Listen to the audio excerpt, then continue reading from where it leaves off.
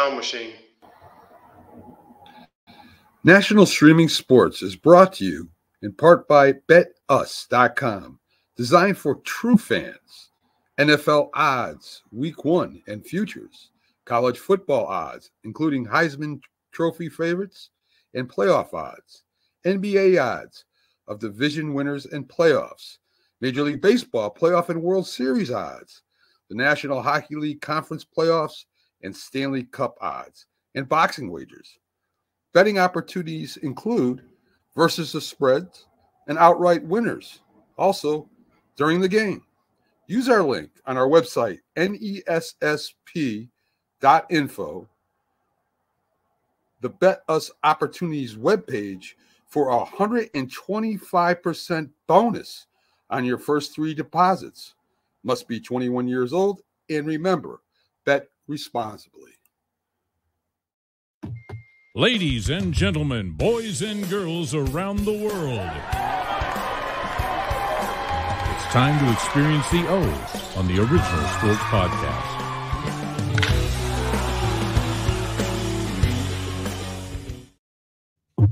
Oh, shit, the O on the Original Sports Podcast. You gotta love that.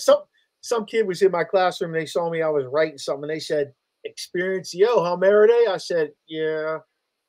You know, it's all about the Original Sports Podcast. What was I going to say? He follow me? Like, yeah. That what do you mean? You got to give him some business cards, hand them on out. You know what I'm saying? You gotta, Hey, fellas. Maybe just throw some cash our way and sponsor us. It's about them sponsors. Hey, maybe Worley can help us out. Check it out. Tim Worley coming on the show tonight. Tim charted out a 6-year NFL career at the Pittsburgh Steelers and the Chicago Bears. He was a first-round draft pick of the Steelers in '89. Flashed his talent in his rookie year. Had 770 yards and 5 touchdowns that year. He had a pretty prosperous career. He's a legend, though, in Georgia, baby. He's a legend, and we're going to ask him about him and the other top 4 running backs to come out of Georgia tonight. That was a great come up with there, Shane. His junior season with the Bulldogs, he ran for 1,216 yards, 17 touchdowns. He was a first-team All-American, UPI's SEC Offensive Player of the Year. Also a member of the Florida-Georgia Hall of Fame. He now is a motivational speaker, and I think we will all understand why when we get Tim on here. But before Tim joins us in just a little bit, let's go ahead and talk some NFL stuff that happened this past weekend, week 2 of this season. I want to kick this off with the Tua thing, man. Listen, that guy put his head down, went into DeMar Hamlin. The ironic piece of it is Hamlin got hit right here and was killed on the field. And what's Tua do? He hits a mare, and then he goes down. He's doing one of these right here. The guy wants to come back. Yeah, exactly, Shane. The guy wants to come back. I just read they're putting him on the IR. He wants to come back and play. Thoughts, fellas? I want to know what you think of that craziness. It's hard not to want to, and that's all you know. That's what you've done probably since this guy was, what, 6, 5, 6, right? And he's only 26. And like I said, that's all he knows. But when they dangle out $90 million, I might have to find another career. Isn't that what they're going to say? Well, if he walks away this year, he's guaranteed 93 over the next 2 years. I think I got another career. But here's the thing. I have a career figuring out ways how to spend that money. Man, give me 90. I'll buy a helicopter with platinum propellers. I'll buy stuff that I don't even need if I had 90 million. But here's the thing, real quick. I understand he's saying now I want to come back because he knows he's 6-7 weeks away. But fellas, now if you gave him wearing a helmet, if you was to give him a monkey bump, he might get a concussion. I don't understand why the Dolphins gave him that money, but I understand why he wants to come back, or he's saying it now, but we'll see in 6-7 weeks. This is a conversation. Forget about the doctors, because we know, I don't care what the doctors tell you, you're going to get more concussions. He needs to speak to his wife and his family and truly consider, taking the money and getting out of Dodge, baby. You know, they were saying this about Crosby when he was sleeping in the black room, the dark, no lights and all that, when he was getting concussed a lot that one year. This is just 3 and 2 years like this is just not good for this young man. He's only 26 years old. Sheen, you love football. You love football, and we all do. Would you come back? Would you even consider? What would your wife say? How about your daughters? How about your dad, your mom? If they're gonna give him $90 million, he's already made a bunch of millions, so he got a couple more millions. So what's the purpose of going back? Yeah, that's you heard it here first on OSP. They gave him a bunch of millions. Plus, how many more millions? I think that's like a lot of millions. Yeah. Carry the one. That's a lot of millions. A bunch, and a lot. Yes. I don't know. I don't know, fellas. I don't know. But I have a hard time with it. Like, I have a hard time even know he's considering it. I have a hard time knowing that Miami is like, okay, we'll go see a neurologist. We're going to put you on the IL. What the fuck? This is a human being's life. Well, look what Miami did to him last year. Real quick, Chops. They said, oh, no, he was fine, and put him back out the next week after he was like, had the crippled look to him. Yeah. Here's what I don't get. Got his back. Why he doesn't have his own neurologist? Because if you're going to a doctor that has any affiliation with the Dolphins or the NFL, they can say they can have a third party, which that and the third. That doctor works for the NFL. You're going to get cleared. You're going to get cleared. Because don't forget, if he doesn't get cleared and they tell him he can no longer play, he's guaranteed his money or something outrageous number. But if he retires, he only gets to 93. Is like only as like only 93 million. Yeah, but it's a lot less than he would get. Generational. Ask your dad if he'd take 93 million. Man, ask your brother Bobby. Ask Morlacki. Ask anybody. 93 million bucks. Shit, he's still gonna have problems even if he retires. Oh yeah. Hey, can we go to Caleb, please? Yes, please. Open that door up. Next. I've always been my feelings were always that it's so much easier than when like Marino and Montana play, because the DBs could hit you, the linebackers could sack you any way they wanted. You couldn't just run free down the field like it is now. And if this guy can't do it now, yeah, he's not it. Sorry. I don't care about, he needs experience, or those guys came in as rookies and did their thing. You know what I'm saying? Back then. Now he can't hit somebody running wide open freely. He ain't the guy. Hey, listen. You and I have been on the same page about this shit since last year. And everybody, all these people telling us he's a generational talent. Oh, he doesn't have a great offensive line. Oh, he's this. Oh, he's that. You know what? The Steelers had a piss poor line, and they went 10-7 last year with Kenny Pickett, Mitch Trubisky, and Mason Rudolph as quarterbacks and got into the playoffs. Don't tell me about Caleb Williams, because I'll tell you what. Caleb Williams has Keenan Allen. He has DJ Moore. He has Swift in the backfield. He has Kmet at tight end. Don't tell me about him. Please don't tell me about here's the thing, though. Here's the thing. If they would have done to Troy Aikman, if they would have done to Manning what they're doing to these quarterbacks now, in the aspect of Troy Aikman went 0-11 and 500 his second year. They're already sitting first-round picks because of this or cutting them. They're not giving them a chance to even learn the game. And when I say learn the game, learn the difference in the speed, we've seen you play 2 games, and we're saying you're not the guy. But in preseason, you do realize it's all vanilla defenses, and he was playing against a lot of guys who were not on NFL rosters. I'm not a Caleb Williams fan. I am not.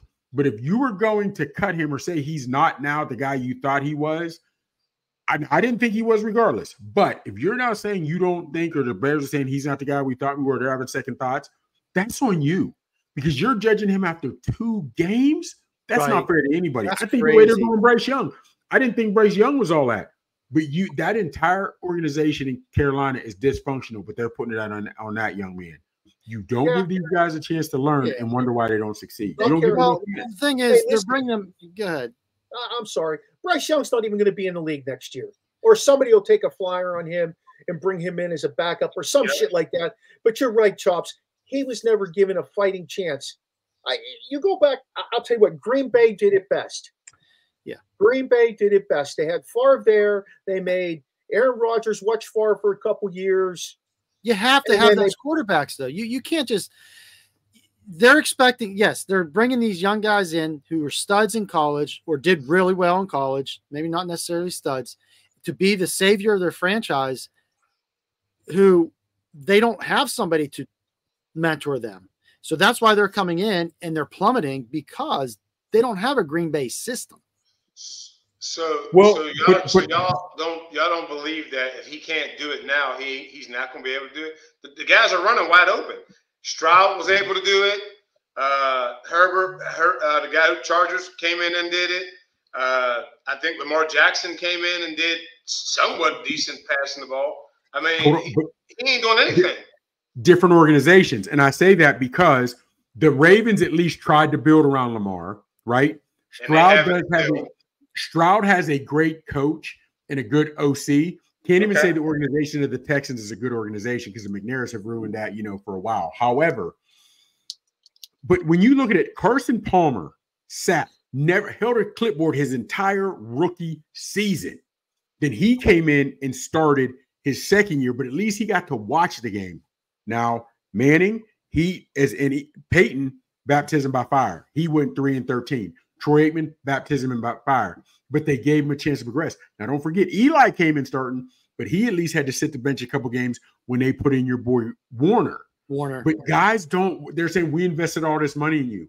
Well, I'm not all into book learning and X and his nose and how you figure things out. But if you put all those millions in him, wouldn't it be in your best interest to let him sit for 1 year, a good year, maybe a year and a half to learn, so you can have him for another 10 years and actually put in work, compared to starting him right off the rip? Look at Sam Darnold. Sam Darnold was trash for the last two organizations, but he was able to learn. Now he's in Minnesota, got him playing well, they just beat the 49ers. Look at your boy Mayfield. Everybody thought he was trash. We got to get rid of him. But he's been learning as a backup, and now look at him. Now look at him in Tampa Bay. I don't think anyone here disagrees. I wholeheartedly agree with that. But who's Tua going to learn from? Who are these guys, or who's Caleb going to learn from? But let him watch the game. I'm not saying I disagree either, but my thing is he's not even hitting guys with, he's not getting yards. He's not throwing. He's not doing anything. He's just out there. He's not getting like 200, 300 yards passing. Like, that stuff is pretty, in my opinion, those guys make it look easy. Yeah. Yeah, I never bought into him. He played for a coach that is notorious for not putting NFL quarterbacks in the league. Okay. That's Lincoln Riley. Yeah. You got to understand that. And the one that he has in the league right now that's successful, it took him how many years for Baker Mayfield to find a place where he now fits in, can lead the offense, is confident about what he's doing. Because they never let him sit at all. Baker came in as a starter. Hell, even look at your boy Hurst. The best thing that ever happened to Hurst was going to Oklahoma to improve his passing skills. And he did get to sit behind Carson a little bit. I think with Baker Mayfield, I think he has just matured a little, just got a little more mature as a man, as a man. But he learned the game. He had a chance to learn the game. And I don't think they're going to blame this on Williams. They're going to blame this on Bryce Young. That organization, and you're right, T-Sizzle, Carson Palmer sat behind John Kitna. Kitna wasn't great, but Kitna can tell you everything. He may not be able to do it, but he can tell you what you're looking for and what needs it. But these guys aren't getting any of that tutelage. And whatever you say about Green Bay, they got it right. Whether it was Rodgers, whether it's Love. And now Malik Willis didn't look bad Sunday, fellas. He didn't look bad Sunday, and he's starting to learn a little bit. I think teams should learn. You think you got to get out of certain systems? Hey, listen to my theory on Justin Fields, fellas, and you tell me if I'm wrong or not. They know what they have with Justin Fields when they got him from Chicago. So they dialed him way back. Now this kid is putting very few points on the board, running enough to get first downs, throwing enough to make plays, but he's not turning the ball over. And Coach Tomlin is telling them, we are not going to open this kid up and let him exercise his athletic ability until he knows how to control that ball and not throw picks, not take those sacks. And once Tomlin has a feel for where that kid is in his comfort level, then he'll start opening things up. This is all controlled by him. Now that they know he's the starter, because he's going to start again this week, maybe they will. And I hope so. Here's the thing, though, fellas. You can do that. But if he was able to sit and learn, now he watches the other quarterback make these mistakes in the game, and he's being taught in the film room that entire week. So now he's got San Diego. He's got the Chargers in town this week. He is going to learn on the fly because San Diego put points on the board. You're going to have to pass it. And anything he sees in film study that he does wrong, he's not going to remember come next week because he's back in live action. The game doesn't have a chance to slow down where he can see the other quarterback make these mistakes in film study. And then he says, that should have been his read. That should have been his read. So now when he's in, he can make that. I saw this. That's where I should go.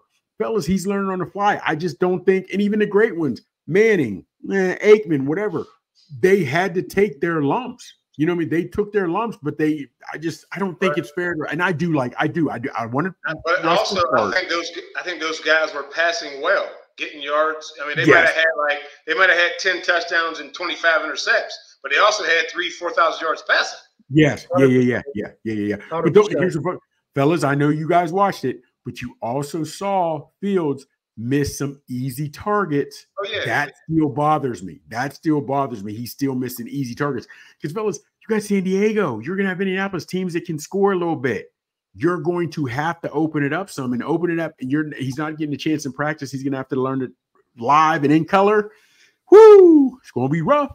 I'm going to have to see San Diego do something against the Steeler defense before I give them credit, though. Because we're down a Steeler rabbit hole. We shouldn't be. But too now. And let's go to what do you guys think about the 0-2 Ravens? I think, listen, they got, 3 more games that they could possibly lose, and their season's going to be over. They go to Dallas not Dallas. Did they go to Dallas this week? Yeah.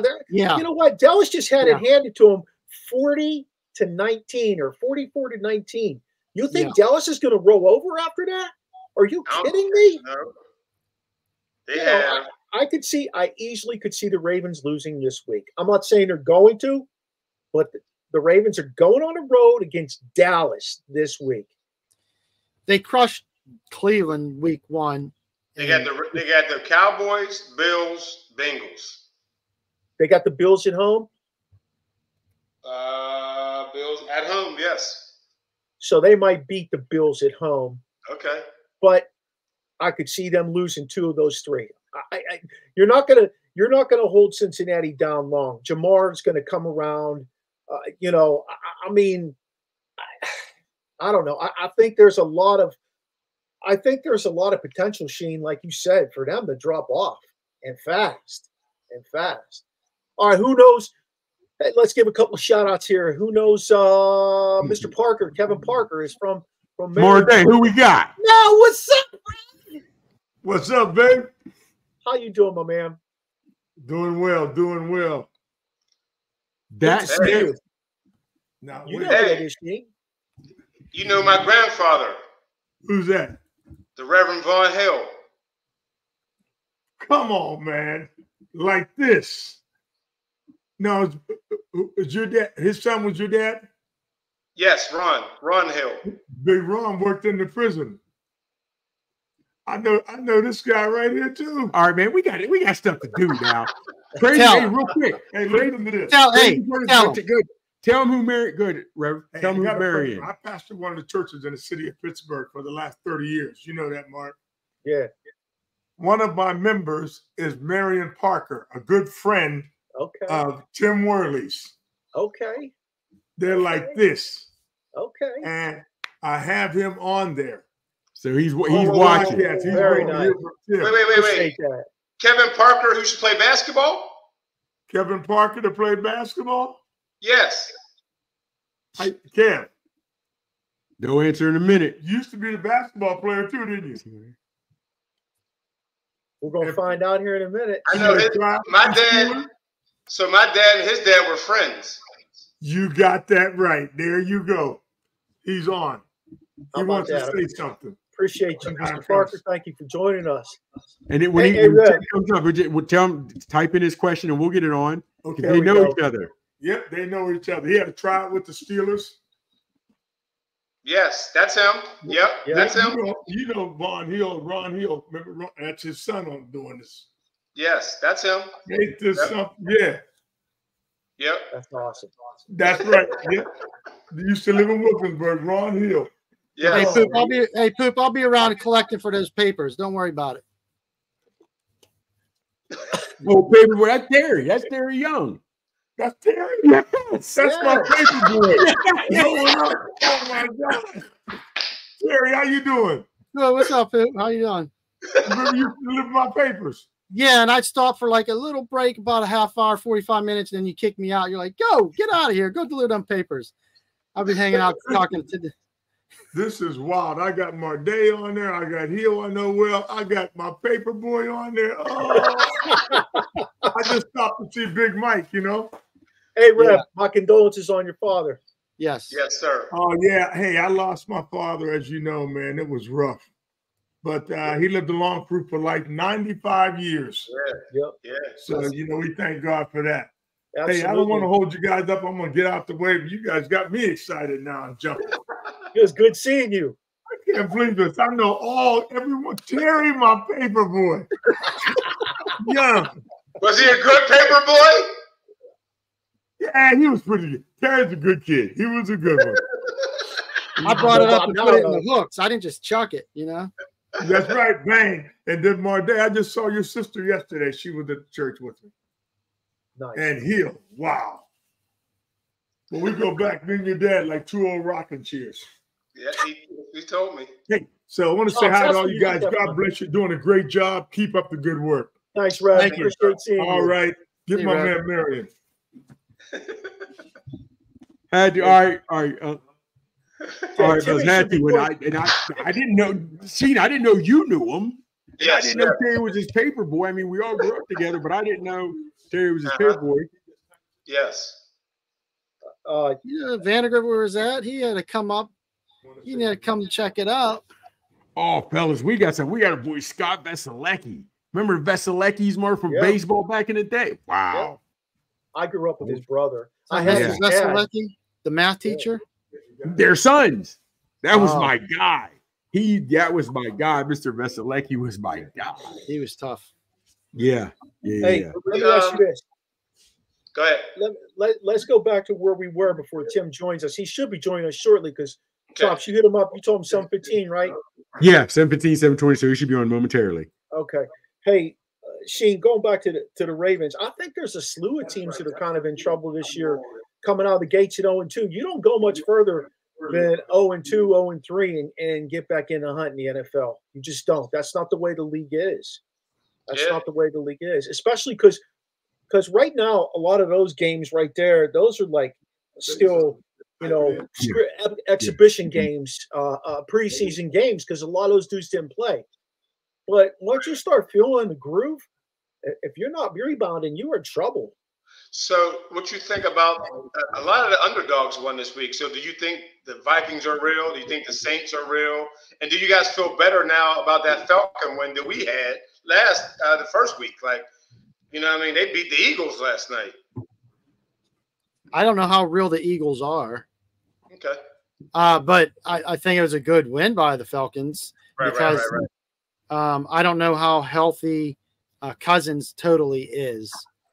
I don't think the Vikings are for real, but I definitely think the Saints are. Their defense just stymied the heck out of Dallas.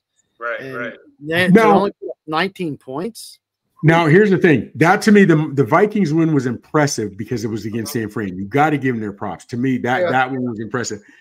I think the Saints are the real deal. I really do, because Dallas was riding high, and that was in Dallas. In Dallas. They put the ad in Dallas. Yeah, that was San Fran though had McCaffrey out, Debo went out.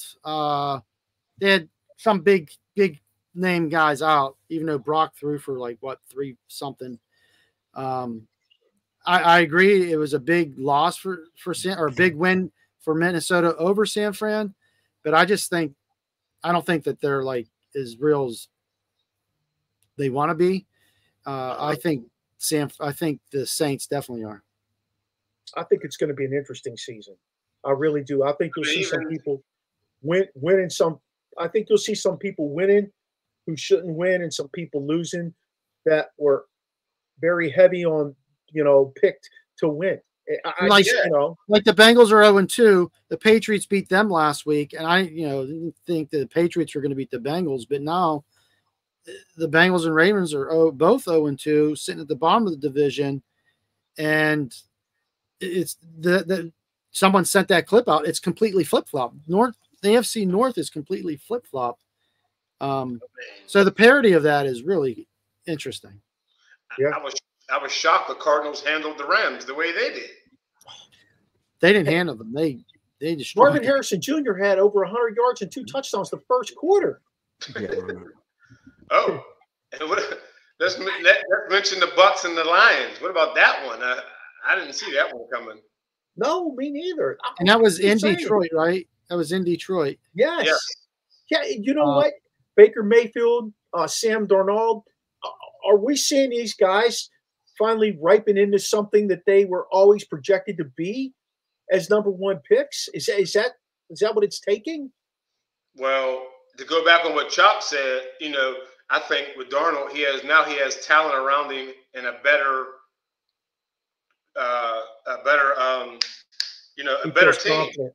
Yeah, better front office. Because you figure like Mayfield started in Cleveland, then he went to like several teams the next year.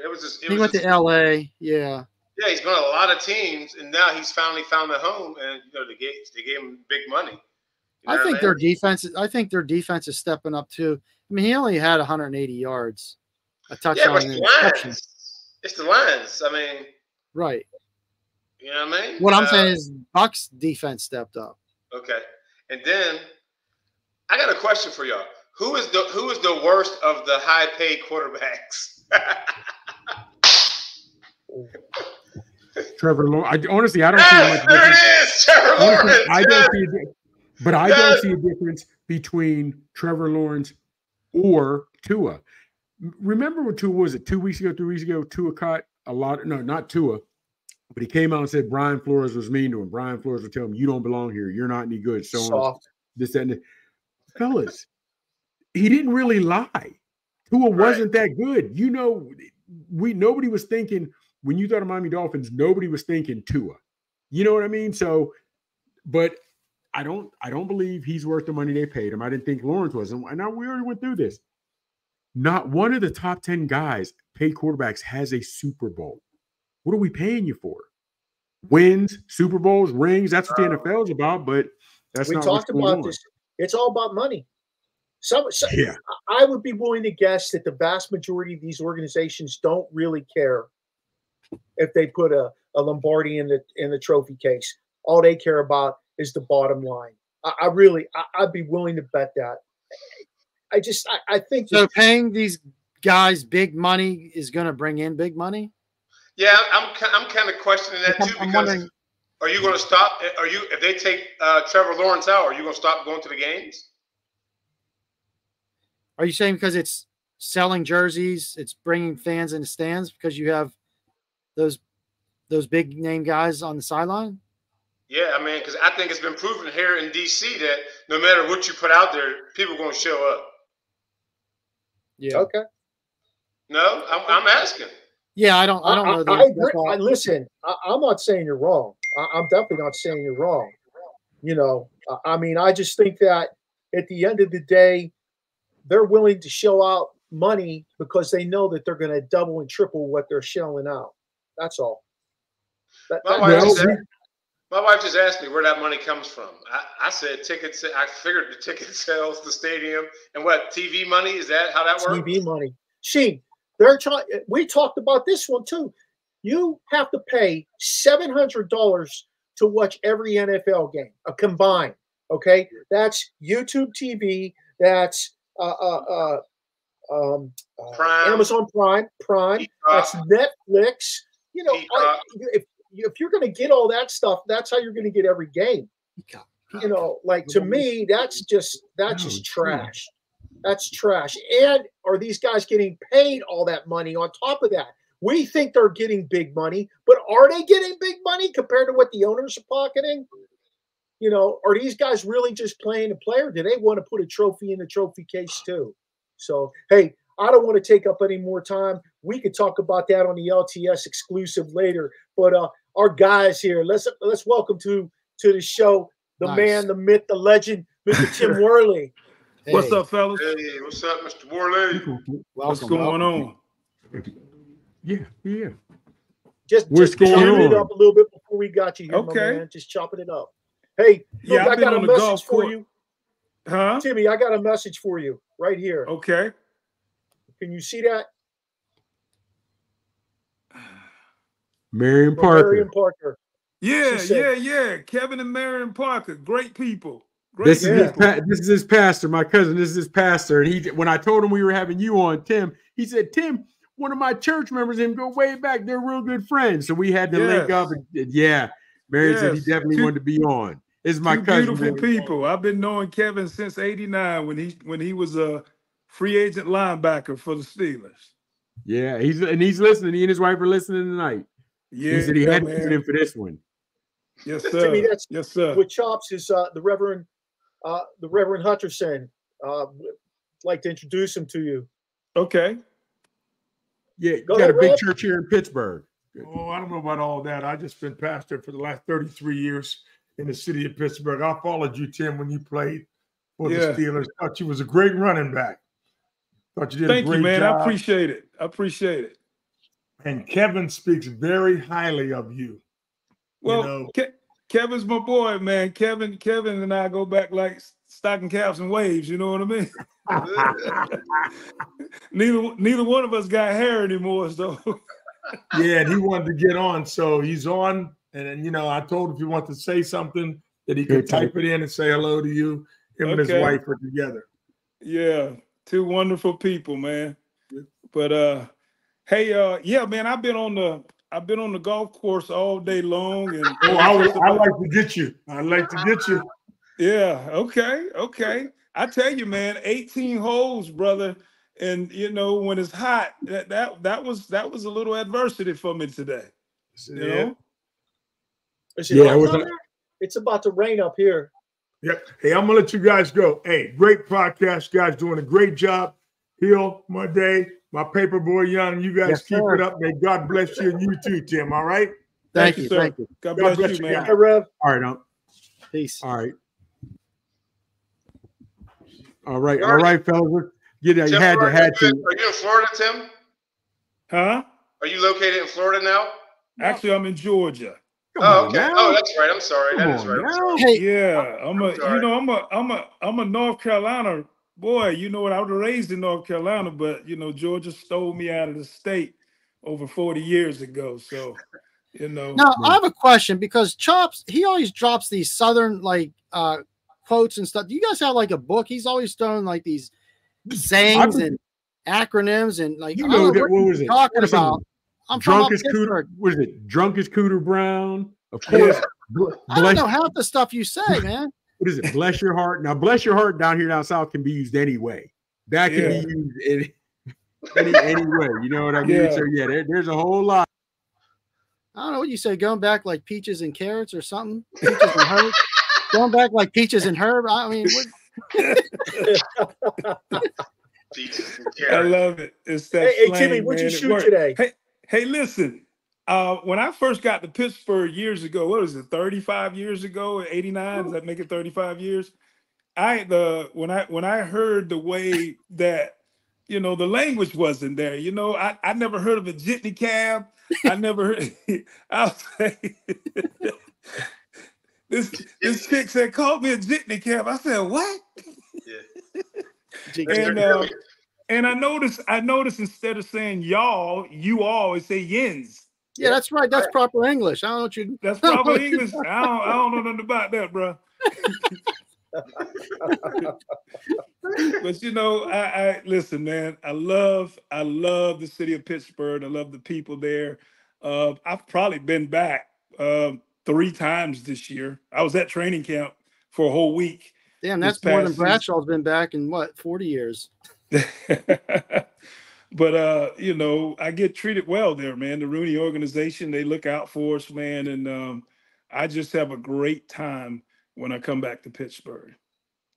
Matter of fact, I'm coming to the Cowboys game. Oh, sweet. Nice. Is that the alumni weekend?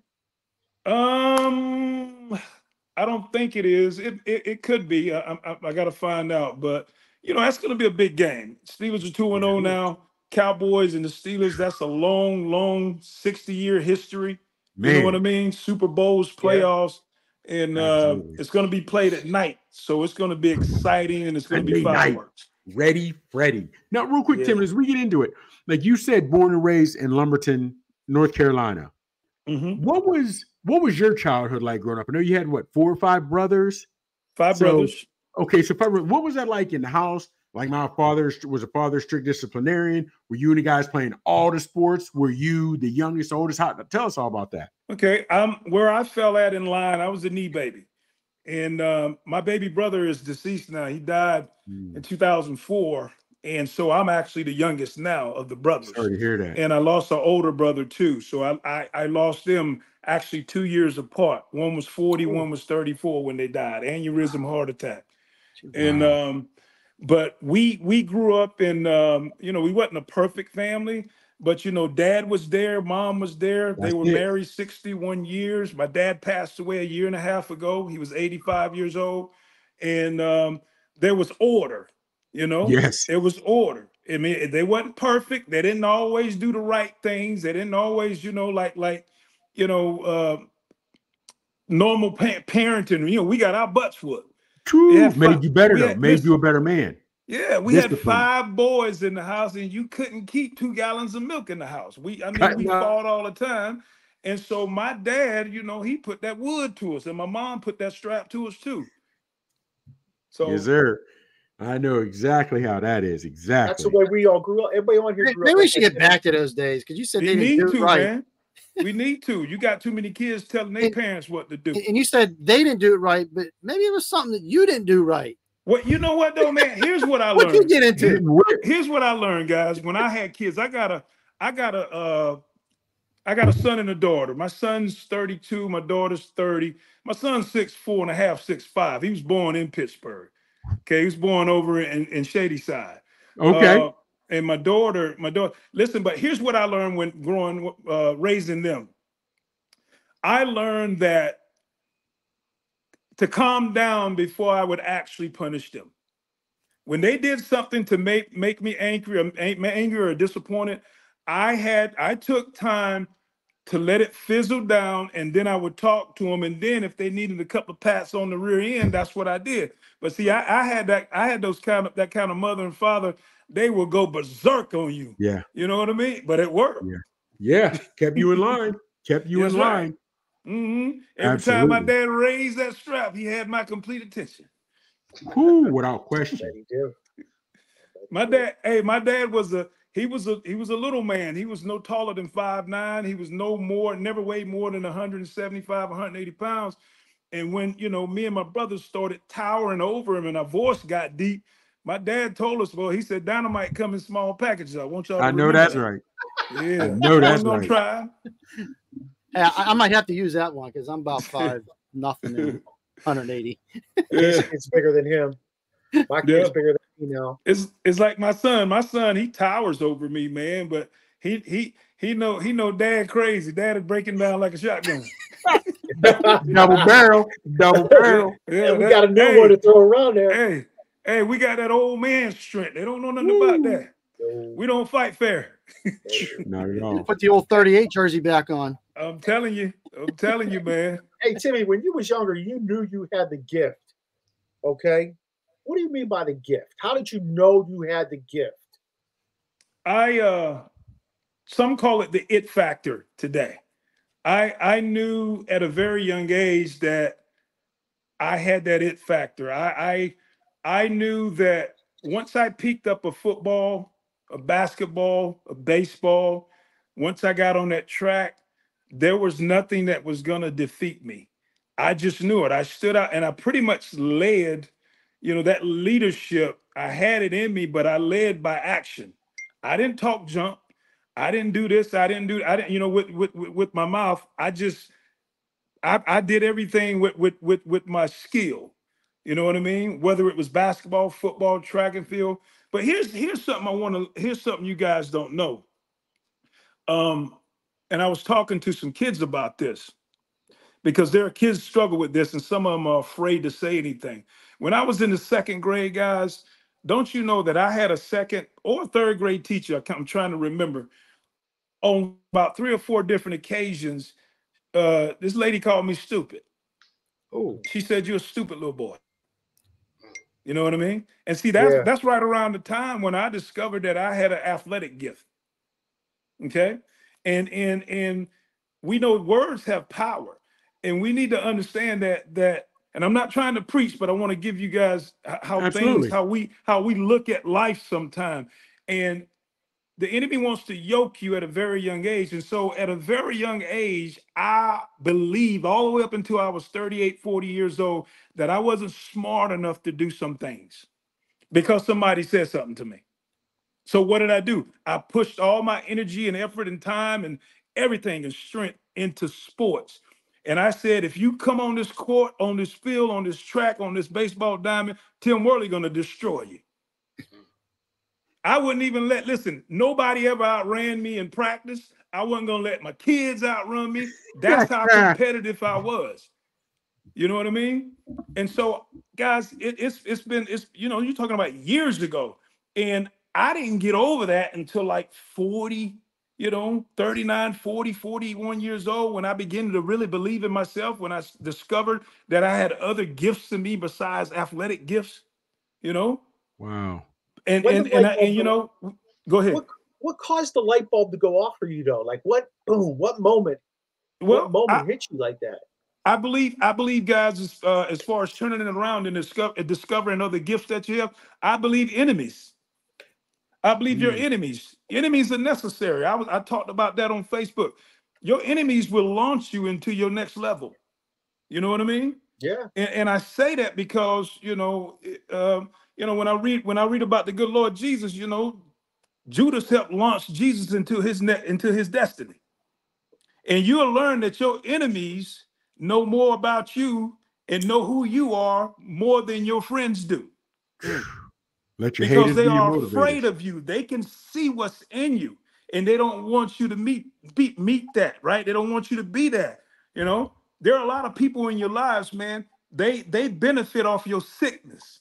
But when you get well, you have no use for them. That's what they know. So they want to see you sick. They want to see you can rise, but don't rise past them. Right. I'm preaching. You're good though. Yes. Hey, Tim, like, you ended up at UGA. What other schools did you consider? Oh man, who was on you the hardest? Who gave you the most money? Okay, since we got the NIL, can we talk about it now? Reparations. Here you go. Give me some. Listen. They need to go back. They need to go back and give us. Look at here, you guys. Y'all went through a rough time. We need to give y'all some of this too. You know what I mean?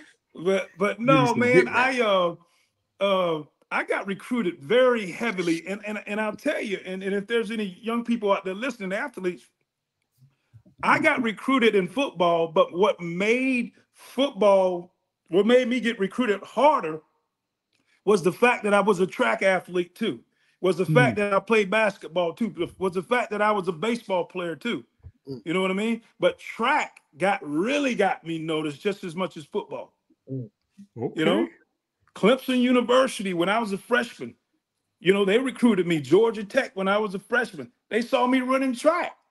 And then they found out I was this big kid back there toting that mail. You know what I mean? And they was like, okay, well, we need to take a look at this guy. But I was recruited by nationwide, by just about every Division I college, and even some smaller colleges. But I narrowed it down, guys, to in this order.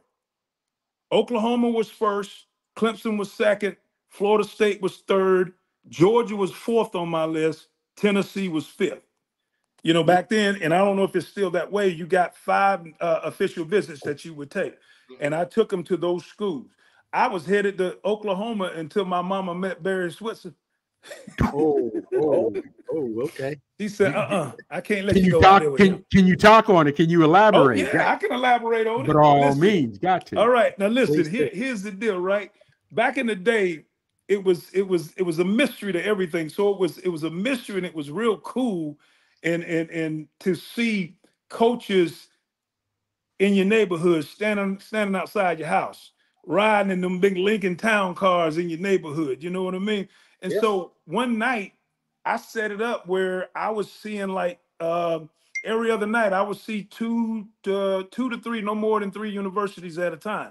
And they each had 30 minutes. Okay. On this night, I was seeing Oklahoma, Clemson, and Florida State. Oklahoma was first, came in, presented Oklahoma, Barry Switzer. You talk about a salesman, bro. Goodness gracious.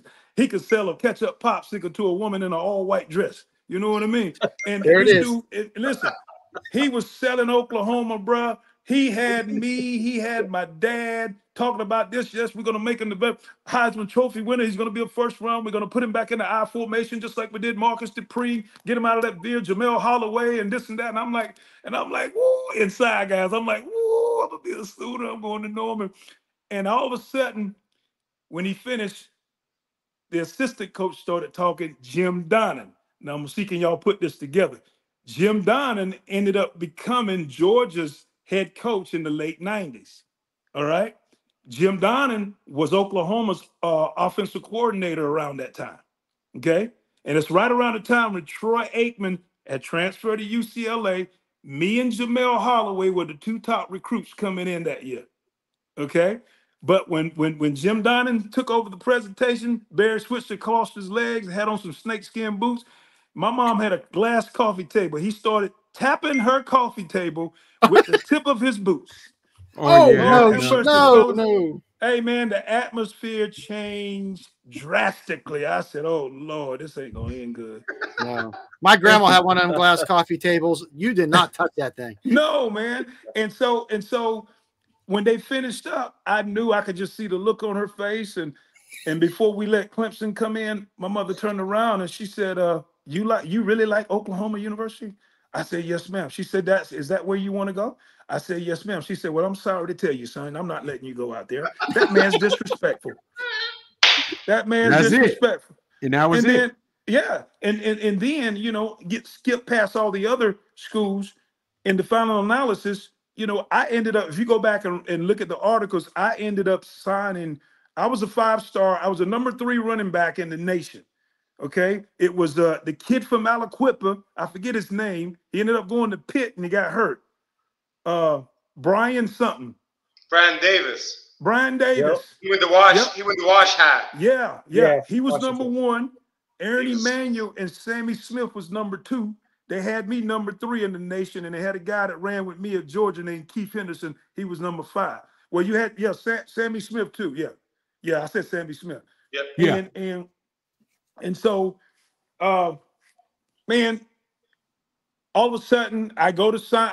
It was time to sign. Jim Donnan had flew back in town to try to convince me to come to Oklahoma, and we sat down and talked for a couple of hours. And fellas, this is what this man said to me, not knowing that he was going to eventually be the head coach at the University of Georgia. This man said, Tim, we know you're not going to be a Sooner, and we know the schools that you're looking at. If I could make a suggestion for you and you take my advice, I believe you'll be successful. He said the best fit for you, your style, your speed, your size, he said would be the University of Georgia. Wow. And I said, why, coach? He said, because you could be the next Herschel Walker or even better. And when he said that, I said, okay. And by the end of the day, I called Coach Dooley and got him on the phone. Look, I'm ready to sign. Man. And I became a Bulldog, man. Wow. That's awesome. Shane, ask him. Go ahead. Let's go back. Go ahead. No, I'm good. Go ahead. Hey, I wanted to know who you think are the top 5 running backs out of Georgia. Well, Tim Worley, number 1. Without question. Listen. Let me see. Now, I gotta look at.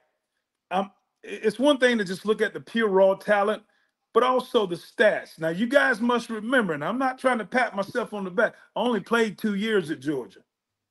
Yeah. I played 2 full seasons. That was it. And came out. I played my freshman year.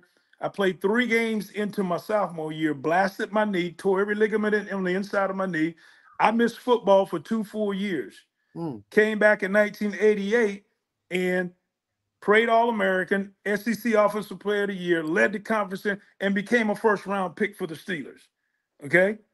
Now, and I'm saying that because that was a short career.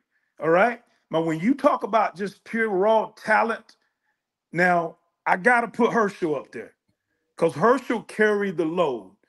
And I believe not just myself, but even the other running backs, Hurst, Gurley, Chubb, if any of us guys could have carried the load like Herschel did, we could have did the same thing. Right. Okay. And because I saw a game one time, and I ain't taking nothing away from Herschel. Herschel, bad boy. I saw a game against Florida. Herschel carried the freaking ball 52 times. Wow. My highest carry at Georgia was 28 times. Wow. Man. 28 times. Did he really not ever lift the weight? Herschel? Yeah. I don't believe that. I think he was the king of push-ups and all that stuff. When he first came to Georgia, he wasn't really messing with weights. I think he got into the weightlifting a little later. Okay. You know what I mean? Yeah. But Herschel, man, Herschel's a freak of nature, man. I played against this dude. Now, Herschel, he's a little bit older than me. I played against Herschel when I was with the Bears, right? In 94. We played him in a preseason game. And Herschel was the spy guy on the Eagles punt team, right? And he's my guy. I'm playing a lot of special teams. Man, Herschel took off, bro. I had to tell you, man, he almost made me pull a hamstring trying to keep up with him. The dude's fast, man. Hey, we appreciate having you on here, the OSP. We're all from the Pittsburgh area. We were super excited having you at number 38. What was that draft experience like for you coming to Pittsburgh? And did you have other looks? Other teams wanted you? Yeah, of course. There was that process, guys, and a lot of people don't know this. That whole process back then, it was like, dinosaur ancient process, because back in 1989, I came out as a redshirt junior. I had one more year at Georgia, but I decided to come out because I was a guaranteed top 10 in the first. And plus, I had that major knee surgery that I recovered from. I didn't want to take that chance again. But back then, juniors could not go to the combine. Okay? So the only 3 juniors that came out in the 1989 draft was me, Barry Sanders, and my running mate, Keith Henderson. Okay? Henderson got drafted to the 49ers as a fullback in the 3rd round. All right? So back then, it was 28 teams. So I had all 28 teams come to Athens one day in March, and they worked me out. Okay?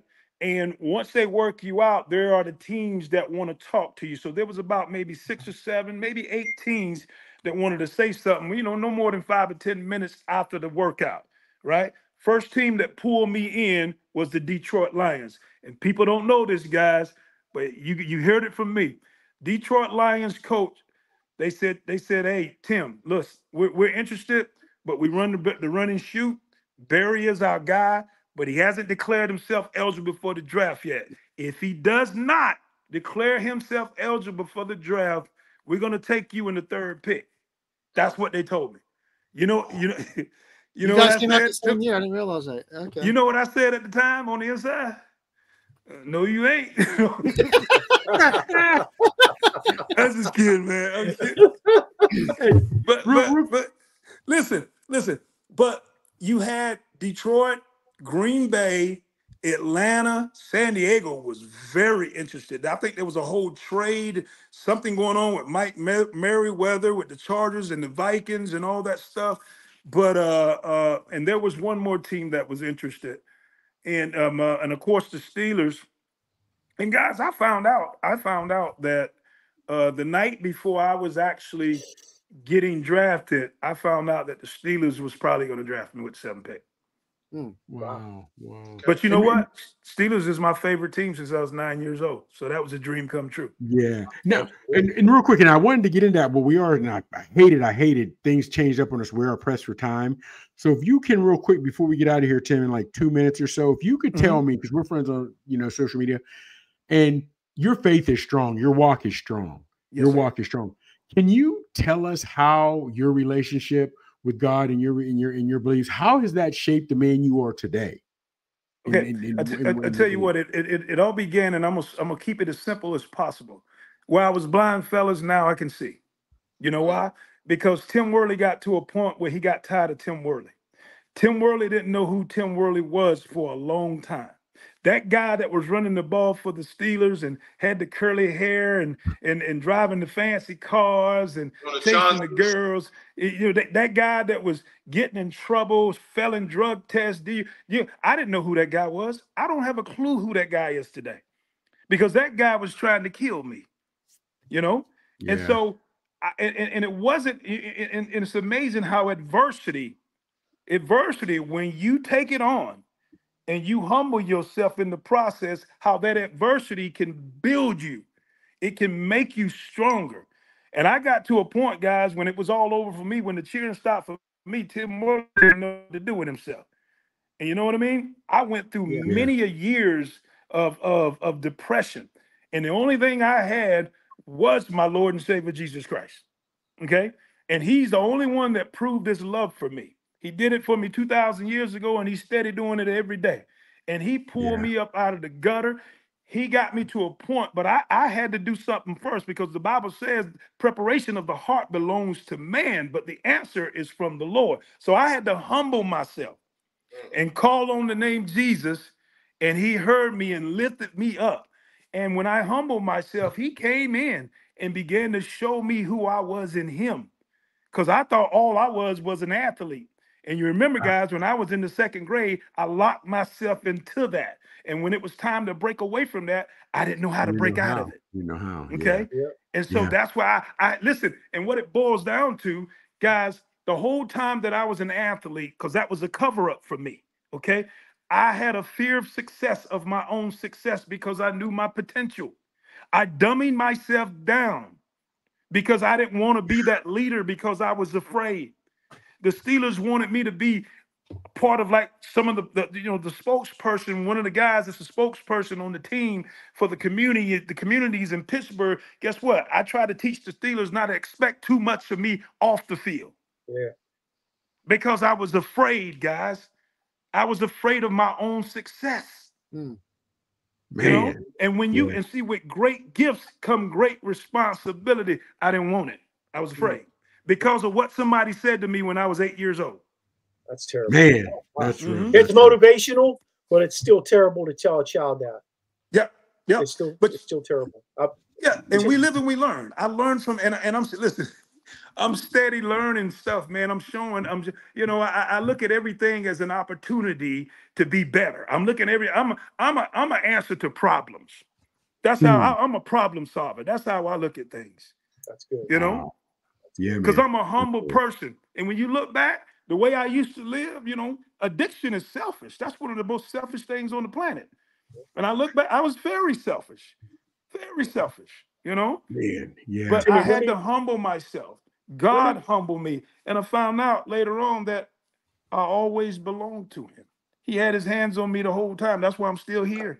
I should have been dead a long time ago. Hey, Kevin know how I used to get out. Kevin know how I used to ride the motorcycles through the streets of Pittsburgh on one wheel. Come on, somebody. You know what I mean? Yeah. Man, and I'm still here. And now that I'm here, man, I know who I am. I thought I was living back then, fellas, when I had all the things. No, I didn't start living until I denied myself, picked up my cross and walked with it, and started helping other people. I help people every single day. Yeah. Every single day. Every day you're going to see me get up. You're going to see me reach out on social media. You're going to see me do ministry. You're going to see me encourage people. Why? Because when you've been forgiven much, brothers, you love much. And I love people. And I want to see everybody, you guys, I want to see everybody at their best. That's what's scares. Yeah, that's deep. That's deep. Amen. Hey, do I have to go to church this Sunday? Because that was beautiful, man. Yeah, that was awesome. Hey, thank you. Last question for you from Miss Parker. She wants to know what you think of the Steelers quarterback situation currently. You keep riding with Fields, or do you jump over to Russ when he's ready? I'm gonna stick with Fields, man. Fields is getting, listen, he's in a rhythm right now. It ain't what the people want, but he's getting better and he's getting better. Fields, for the first time, has somebody that believes in him. Yeah. Tomlin believes in him. Okay. Just got done saying that earlier. He feels right at home. They should let him continue, because all he's going to do is get better. Yeah. It kind of reminds me of Michael Vick. You know, Michael Vick, you know, just about his whole career, he didn't know how to read defenses. He was just out there balling. Yeah. But Fields, I'm not saying he don't know how to read defenses and stuff. He's going to get better and better because his athletic ability is through the roof. Yeah. And if he get to that point where he's, you know, can balance out the passing and the running, you know, like he did at Ohio State, man, I'm telling you, this dude is a force. But I got to keep Fields on the field right now because he's got the hot hand. Yeah. Tim, real quick, there's a lot of stuff we wanted to get into tonight, but we couldn't because we were pressed for time. I don't want to put you on the spot, but I do not want to put you on the spot, but we definitely want to have you back. So I know I can't get a put date. Me on the spot, bro. I don't mind. Definitely want to have you back, man. We definitely want to get you back. Put me on the spot. I don't mind. I ain't got nothing to hide, bro. I'm like this. I 8 Mile folk. Yeah, that's me. I did it. Yeah, that was me. Yeah. I sure did. I would. So I can't ask you to commit when you come back, but we definitely want to have you back later during this Steelers season to see how they panned out, to see what you know what I mean, and get more into your story at Georgia and the league. You know what made 100%. You the man that you are. Brothers, anytime y'all want me to come back on, just give me a holler, man, and I'm there. Hey, Miss Marion just said, Kevin wants to know how your brother, he loves you and wants to know how your brother is, I guess. Brothers are doing good. Everybody's doing good, man. Things are great. And hey, man, tell Kevin and tell Miss Marion I love them, and I'm always praying for them, and hopefully I get to see them sometime again, maybe this year. But nothing but love. Nothing but love. Timmy, we appreciate you. We definitely want to get you back on the show during the season. Thank you so much for making time in your day, and I hope you played well for 18, because I know if I was out hitting 18, it wouldn't be pretty. I think I shot about a 91. That's not too bad. Hey, I did too. I just shot that too on the front line. All right. Thanks, man. Hey, all right, thanks guys. again. God bless, Appreciate man. You. Yes, sir. God bless. Thank you for everything, Tim. Yes, sir. Fellas, we definitely got to get him back on. Absolutely. I know he had a lot more to tell us, and I really wanted to hear what he had to say. I especially want to dip into his thoughts on things like the Steelers and what's going on in Georgia. I know you put out there about a lot of the other stuff aside from football that goes on there. But, I'm going to wrap this up for us because we got to move on to show 2. Just wrapping it up. You can find all of us on any social media you want to go to. Racine Hill, Terry Young, Michael Gregory Mills, and Mark Maradei. You can find us at Original Sports Podcast with Mark Maradei, OSP with Eminem, and we love to hear what you have to say. Please don't hesitate to reach out to us. Thanks to everybody who helps put our show together, voice intro, everything. And don't forget to catch us next week to Experience EO on the Original Sports Podcast.